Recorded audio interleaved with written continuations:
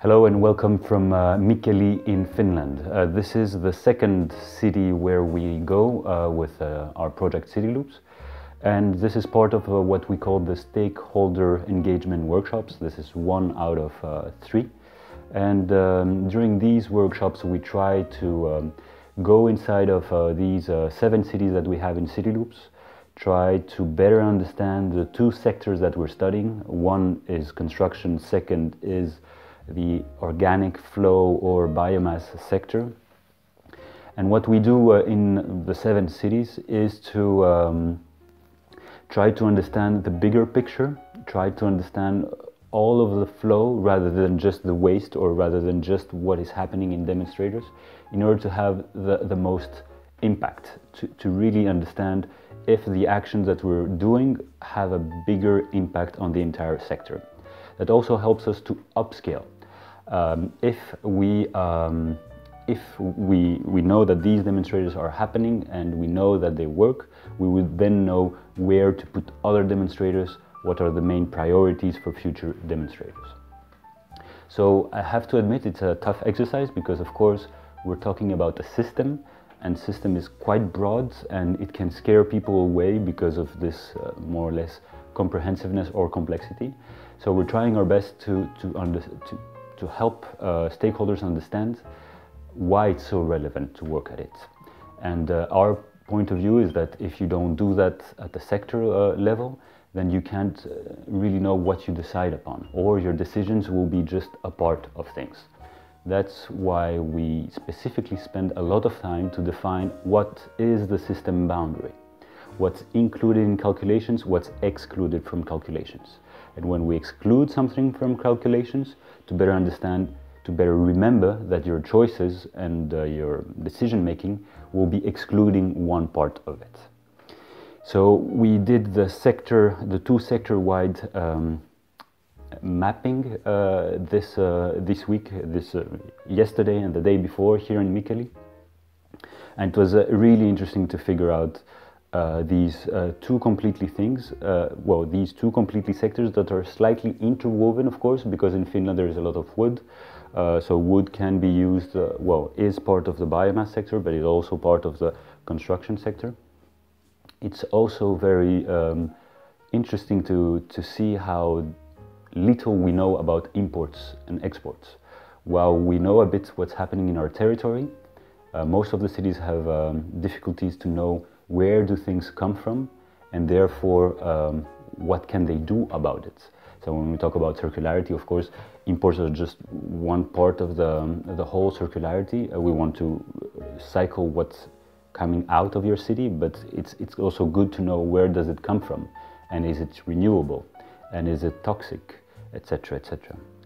The results that we get from these type of exercises are, let me just show you these big diagrams where we start with the whole life cycle of the sector, so going from extraction to manufacturing to use to waste, but also imports, exports, and how the waste is treated inside or outside. We get results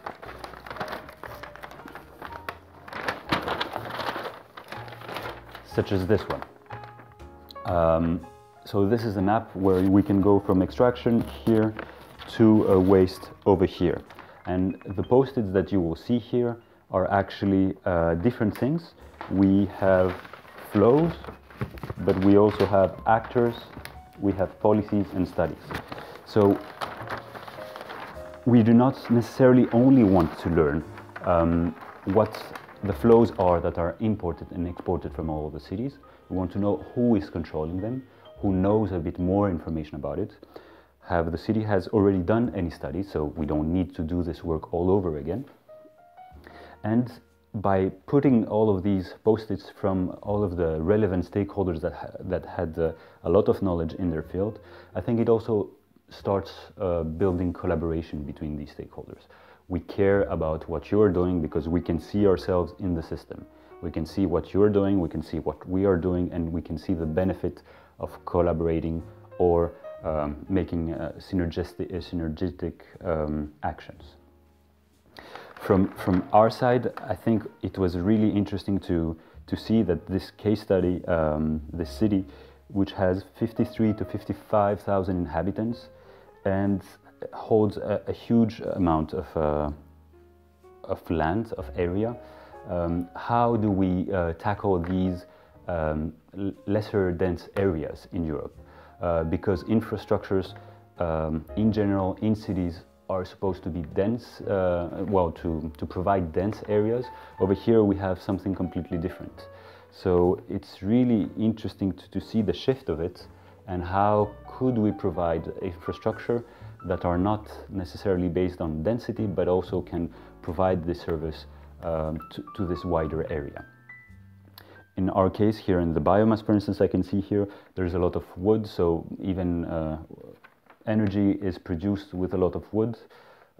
And I was really surprised that Mikkeli already has its own well, biogas plants, but also wastewater treatment and a number of waste and resource recovery initiatives.